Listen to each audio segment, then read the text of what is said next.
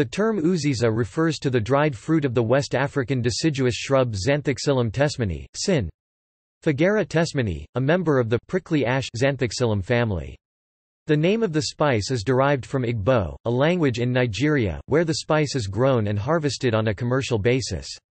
Xanthoxylum tesmani is a close relative of the Sichuan pepper, and Uzazi has a similar taste profile to the Asian spice. However, unlike Sichuan pepper where only the pericarp of the fruit is used, Uzazi is used whole, both pericarp and seed.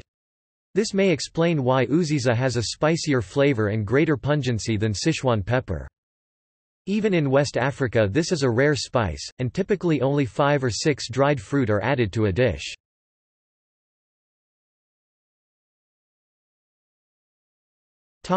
Use in cuisine.